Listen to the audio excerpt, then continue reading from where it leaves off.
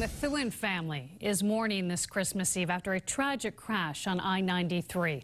Last night, 19-year-old Ashley St. Ange was killed and 19-year-old Nicholas Hadley was injured in a crash with a tractor trailer. Ashley was driving near Windham, New Hampshire, and we're told she was scared of the icy roads. So she pulled over on the side of the highway to let Nicholas drive. That's when the truck hit the car, knocking both into the embankment. She died at the hospital, and he's suffered life-threatening injuries. A second passenger still in that car had minor injuries.